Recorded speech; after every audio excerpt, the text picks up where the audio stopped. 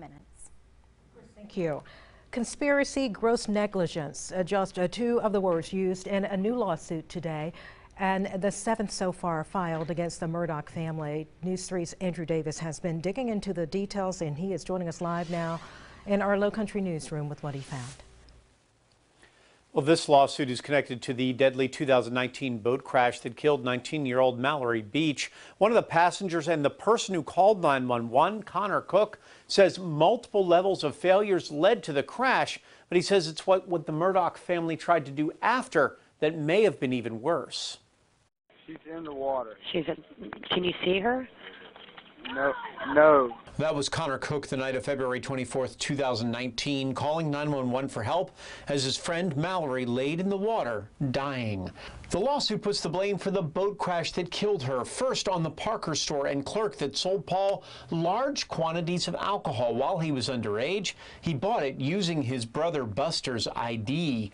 It goes on to say that Parker's inattention and focus on transaction speed over proper ID checks led to Paul being drunk and that deadly crash. From there, the focus is on the Murdaugh family, who the attorneys claim knew Paul had a potential alcohol addiction, even having an alter ego named Timmy when he was drunk, and yet still let him have unrestricted use of the family boat. The boat that he was driving at a high rate of speed when it crashed, killing Mallory Beach.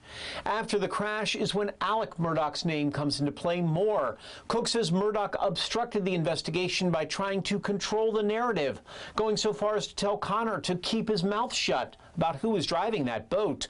But he didn't stop there, according to the lawsuit, allegedly pushing Cook's family to use a lawyer he knew, a lawyer named Corey Fleming. Fleming just happened to be Alex Murdaugh's former college roommate, his best friend, and Paul's godfather.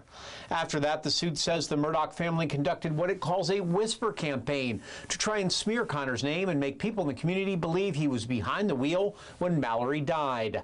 Cook, who suffered multiple fractures to his jaw and a serious cut to his face in that crash, says his family lived in fear that he would be wrongly arrested, charged, and go to jail.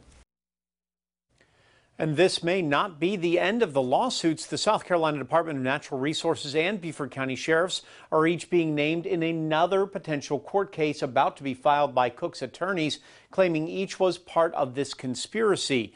In this suit, Cook is asking for monetary damages against the two Murdaughs, Parkers, and the clerk who sold Paul alcohol on that day.